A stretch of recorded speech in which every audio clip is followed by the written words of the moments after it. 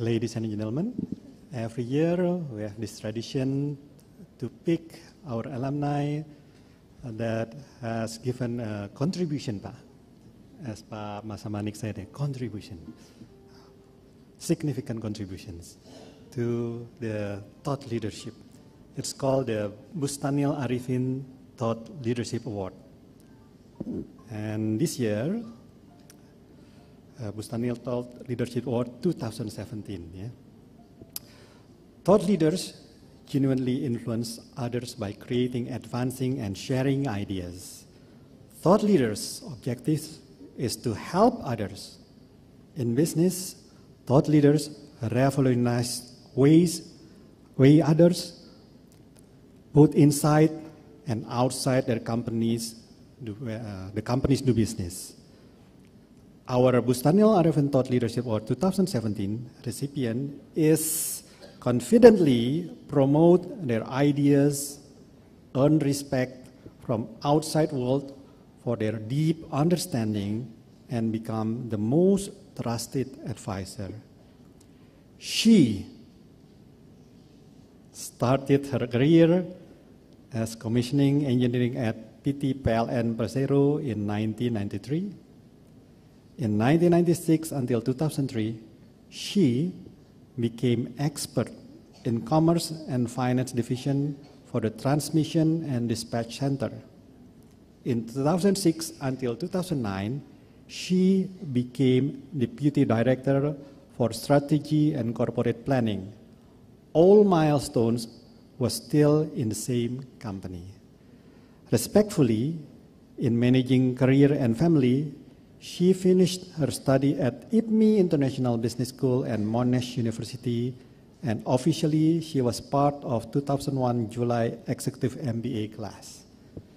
In 2009 until 2017, she was the CEO of PT Penjaminan Infrastruktur Indonesia Persero, and recently she started serving the industry as chairwoman and CEO of Lembaga Pembiayaan Ekspor Indonesia, Indonesia Eximbank.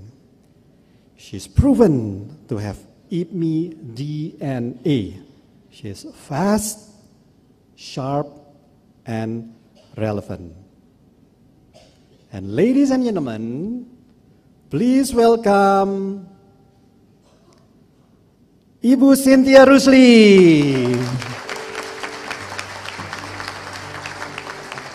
Congratulations to Ibu Sinthya Roesly. We also would like to invite Bapak Emil Arifin to come forward to the stage to present the Bustanil Arifin Thought Leadership Award.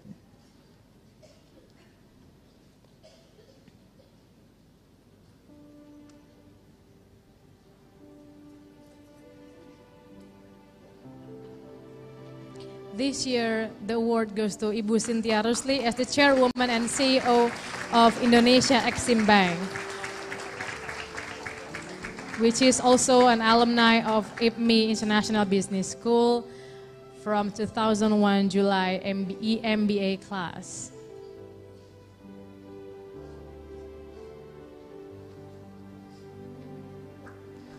Thank you very much, Pak Emil Arifin. And to Prof. Roy Sembel. Ibu Sinthya, we would like to ask for one or two speech from you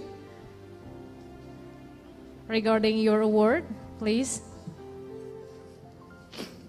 Bismillahirrahmanirrahim. Assalamualaikum warahmatullahi wabarakatuh. I'm very honored to be appointed as, Bustanil Arifin Thoughtful Leadership Award. I suppose this has to be given to Pak Masa, but because he's not an alumni, I believe. So I think this is a really great honor for me.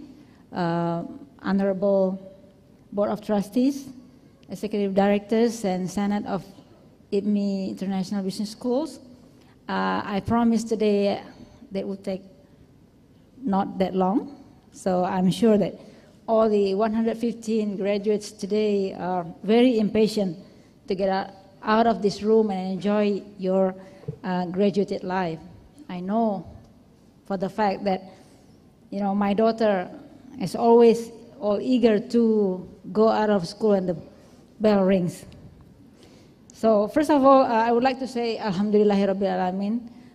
Thanks for Allah Subhanahu wa Taala, God Almighty, that for this blessing in receiving this Bustanil Arifin award today.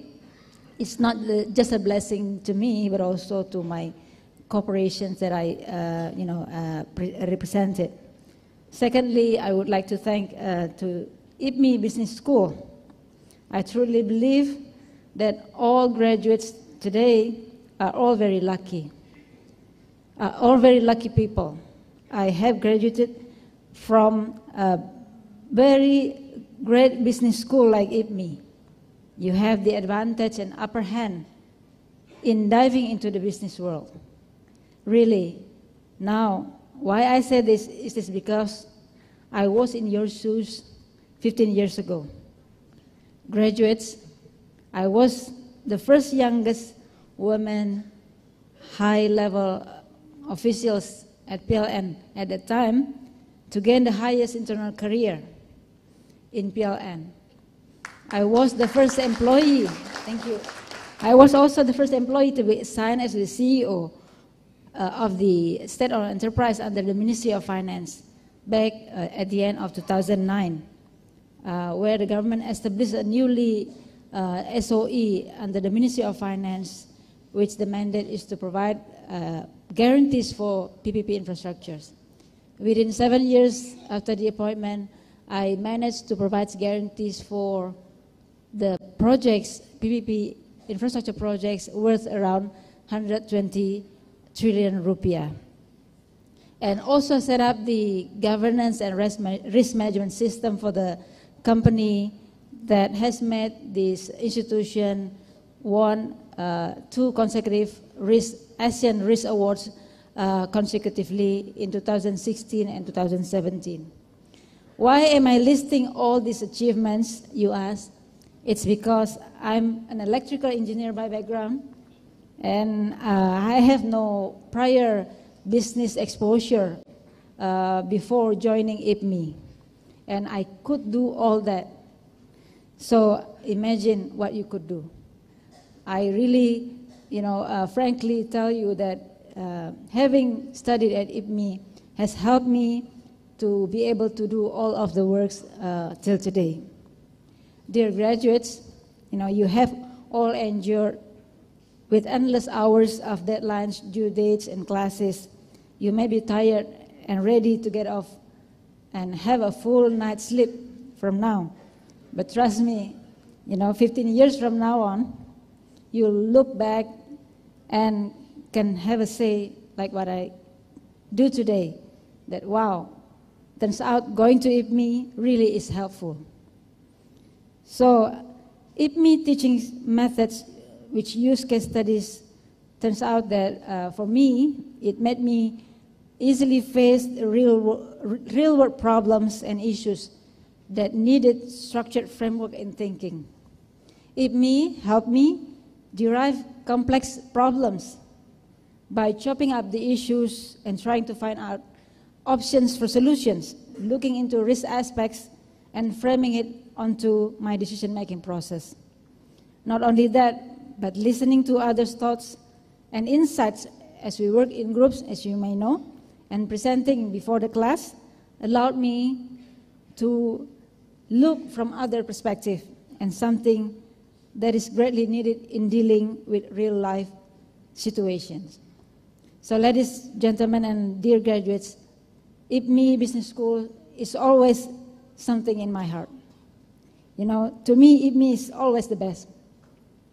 There are three reasons why I said that IPMI is simply the best. One, it is the best because IPMI leaders, IPMI lecturers, and IPMI faculty staff, they are all great. It is the best because IPMI is always with up-to-date teaching materials. And also, most importantly, it is the best because of the students and how they understand and support each other. I believe you share the same vision and view with me also today. To me, and the last one is very, very and super important. I thank all my IPMI professors. I have Pak Dari Habir here, who taught me organization behavior, back 15 years ago. And also my classmates who allow me to chew my apples, eat my snack, and drink my juice inside the class, which I believe that no other school, ordinary school, can allow that. But actually, I was pregnant during my study at IPMI that time. So to me, IPMI is the best because IPMI is a pregnant, woman-friendly, and full understanding business school. Graduates, why I say you are so lucky is not just because of the above, but also the fact that IPMI has an amazingly progressive curriculum. Before I graduated, e-commerce were barely the talk of the town. Now that the internet is rapidly advancing, and now we hear every day disruptive technologies have come to light. And I remember that back 15 years ago, we already had e-commerce classes in IPMI. So I think we should be proud of it. IPMI, yes. IPMI also teaches us the soft skills needed in diving into the business world. They taught us about values, professional attitudes, and business ethics. In fact, business ethics was my favorite subject. I liked that very much. I always consider myself lucky to be surrounded by friends and fellow IPMI graduates who share the same values and positive attitudes regarding professional life. Now, I'm the chairwoman and CEO of Indonesia Eximbank, which holds more than 100 trillion rupiah in assets, impacting Indonesia's export development. I'm assigned to be a banker now, an Exim banker, and it's quite a challenge, so to say. However, the things I learned at IPMI, such as working with solid integer values, ethics, fair process, guides my way in managing this new company. I believe that passion, commitment, perseverance, and vast networks should be the key capitals in everyone's success, both in career and personal life. Through IPMI, I should become a visionary, and as Pak Jimmy mentioned, transformational leader who focuses on purpose that brings benefits to others. Graduates, I know that you have the power to land wherever you aim. So stretch your arms out to your dreams. No matter how high they are, grab it and seize the chance. You'll reach them, I'm sure of it.